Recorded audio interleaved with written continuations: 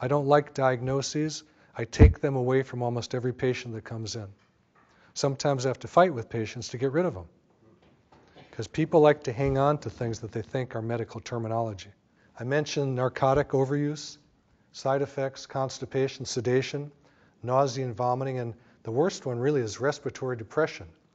Now, when we have a person who's in hospice, who's about to die at some point certain, we will often increase their narcotics to slow down their breathing process to allow them to die with dignity.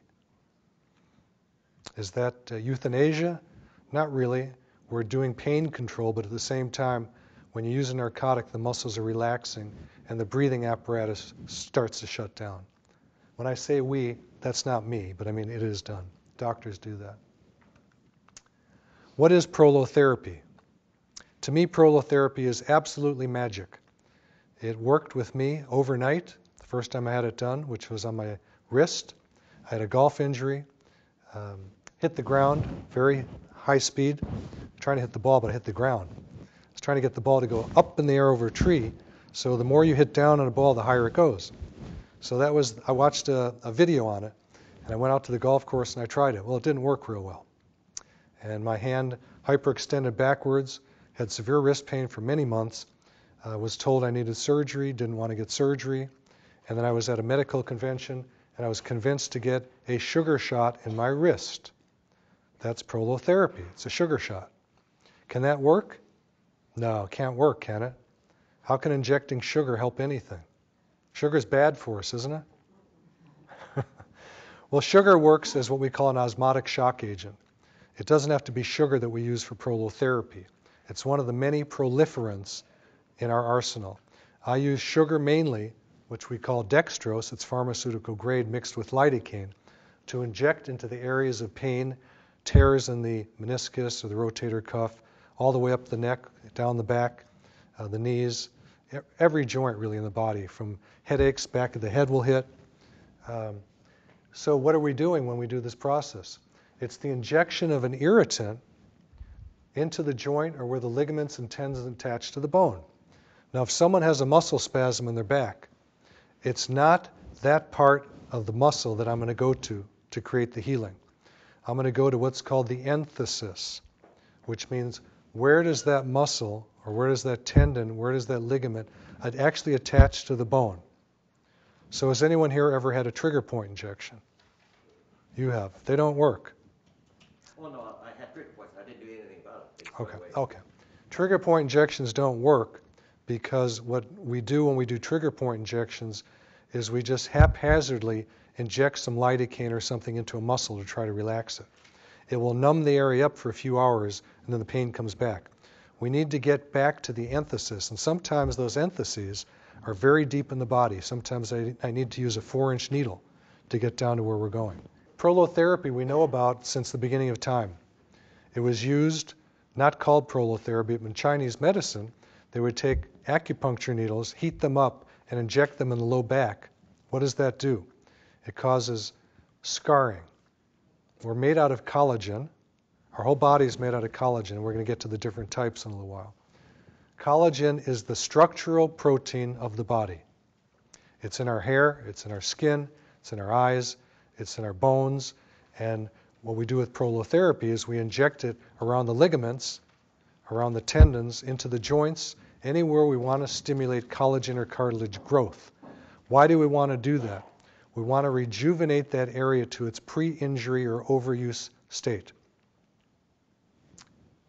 So we know that Hippocrates introduced heated metal probes into the dislocated and painful joints of javelin throwers, because they kept doing this, big extension back, big throw. It would loosen up the ligaments in the shoulder. They would sometimes dislocate. So he would take a rod, put it in a bonfire, and scald the axilla, the armpit. I'm sure that wasn't a lot of fun for the patient. And it would scar up. They would lose range of motion. They couldn't do this as far, but the shoulder wouldn't dislocate. As surgeons, we still do that, but we use a fine needle, heat it up, put it in the shoulder, and shrink the collagen capsule that's around the joint. George Hackett was a doctor in Chicago in the 30s, 40s, 50s who was very famous for prolotherapy. He injected and studied thousands and thousands of people. So he considered the problem to be ligaments and tendons that were injured or actually what he called relaxed, meaning they were loosened up. Now we know that when a woman has a baby, there's high estrogen and the ligaments relax so the baby can come out through the pelvis. A lot of women get back pain during their pregnancy because the ligaments are loosening up, things aren't fitting together right, and the back starts to hurt. This is very common. The bread and butter for prolotherapy is the low back. The iliolumbar ligament, which is where those little dimples are in the back, is the bread and butter. The most people we see are for low back pain. It's not for herniated discs. We get people that come with herniated discs, but it's mostly that ligament that is sprained. What is a sprain? Anybody know? Tissue normally might look like this, my two hands together. When it's sprained, like you sprain an ankle, it gets stretched out a little bit. What we call a grade 4 sprain might be a tear, but it's the same idea. The tissue is stretching out.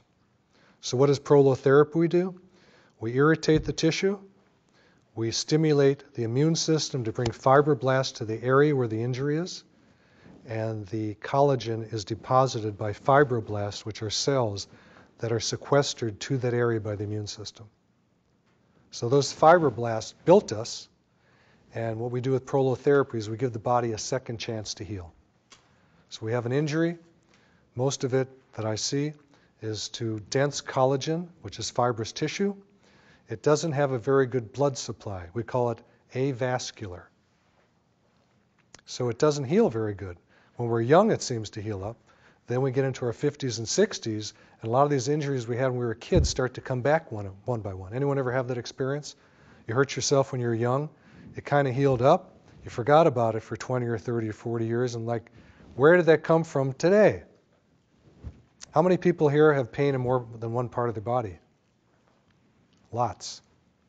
Now typically when I ask a crowd how many people have pain, it's usually over 50%. The statistics in this country are about 1/3 of people are in chronic pain. But all the groups that I talk to, it's over 50%. That's a lot of people. That's doctors too. When I lecture to doctors, more than half the crowd raises their hand. So George Hackett was the guy that got this started in more of the modern sense of what we're doing. And he believed that repairing connective tissues could resolve most of the pain. That's my belief also, that's my experience after many thousands of people that I've worked with over the years. So what is it? Injection ingredients for prolotherapy consist of compounds that alleviate chronic pain. To trigger the healing process, clinicians use mild chemical irritants such as phenol. It's a very strong alcohol. You wouldn't really like that injected, but it does a great job because it hurts a little bit. Tannic acid, many other things which we'll get into. After injection, these substances attach to cell walls to stimulate the body's reactive healing process. So what I'm doing if I inject you is I am creating a mini injury. Sounds crazy, right? Because you're walking in and you say, this area in my shoulder is really inflamed. And I go, I want to inflame it more. And I'm going to show you why with another slide soon. We use sodium moreuate when people are refractory to healing with dextrose because it's much more powerful. It's a cod liver oil extract, and it has a tendency to burn the tissue a little bit. I've done it on myself. I didn't like it much, but it sure works great. So we often will just press on an area to see if that area is the one that is causing the pain. So if you have parts of your body that every once in a while you have to rub and go, oh, that really hurts right there, that's a spot that prolotherapy should work for. When I say should, there's no healing modality that heals everyone. I wish there were. We get about 80 to 90% success rate, which is higher than anything else I know. But we still have failures with it, just like anything else. The failures, most of the time, are patient-controlled. It's people that are taking anti-inflammatory medicine. What am I trying to do with prolotherapy? I'm trying to inflame the area. So if you take an anti-inflammatory, it blunts the healing response. The body naturally inflames itself to create a healing response. Does that make sense? When we take an anti-inflammatory, what are we doing? We're blocking the natural healing process. We will feel better because it takes away some of the pain, right? Gets rid of some of the inflammation, some of the